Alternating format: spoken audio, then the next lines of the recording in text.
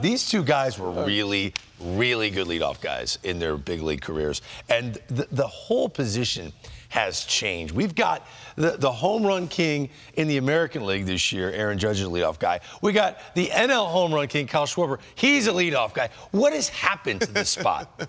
I mean, they've changed. They're looking a little different now. It was a few guys back in the days, back in Harold's days, that were these big power guys, but they could also run as well, and I think that's something that you're starting to see a little bit of a trend change. It all started with probably one of your boys right here, HR. He was playing against Ricky. Yeah. You got Soriano. He was the guy that was always like that power-speed combo. Granderson, especially when he went over to the Yankees, he get 40-something homers.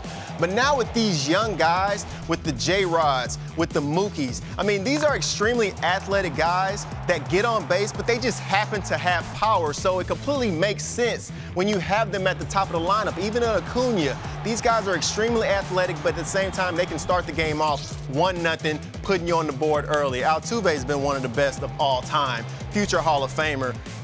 But now you have Aaron Judge, you have Judge, and you have Schwarber that are both guys that, yeah, it can be 1-0, but are they getting wasted by being at the top of the lineup? Because, yes, they have the power, but especially with a guy like Schwarber, he's not getting on bases as much as he normally does. So would it be better with him moving around a little bit? Well, I look at those two players differently because Schwarber's in a lineup flowing with boppers. Whereas Aaron Judge, yes, he's got Stanton and Rizzo, but they're not having the years that Real Muto's had and what you're expecting from Harper when he's healthy and Castellanos. Here's my question. Yeah. Can the Yankees win the World Series with Aaron Judge batting leadoff? And they have the same bullpen? Well, same team. They're not adding anybody. I just think from a production standpoint, when Aaron Judge homers, and he will homer in the postseason, I don't want it to be a solo. They're going to need runs. And so if you look at what he did down the stretch, and I know they were trying to get him 62 home runs. So I thought that was their philosophy. To see him start in the leadoff spot the other night was a little bit of a surprise to me because I think he had, what, 10 RBIs in the month of September, October? 10? With 62 homers, he should have had 150 to 170 RBIs. Yeah.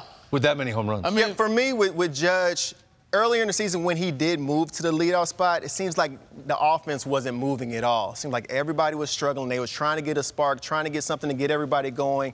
But once you have Gleyber swinging the bat a little better, once you have Rizzo swinging the bat a little better, now you can go ahead and drop Judge in between these guys to give Judge some protection, kind of like you do with the Yordan Alvarez. Give him some protection with some guys around him and let him come up with some runners on base. And get Gleyber better pitches. I would love to see Gleyber get better pitches with Judge. Well, everybody's going to get better pitches hitting behind him. Now, Greg, to just make sure the numbers were right, he had 11 home runs and 18 RBIs in September and October. Is that going to win it for you? No. You got to get more from him than that.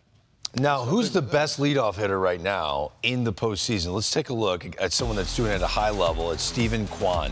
Highest contact rate this year. He had 3 hits for the Guardians in Game 1 of their series.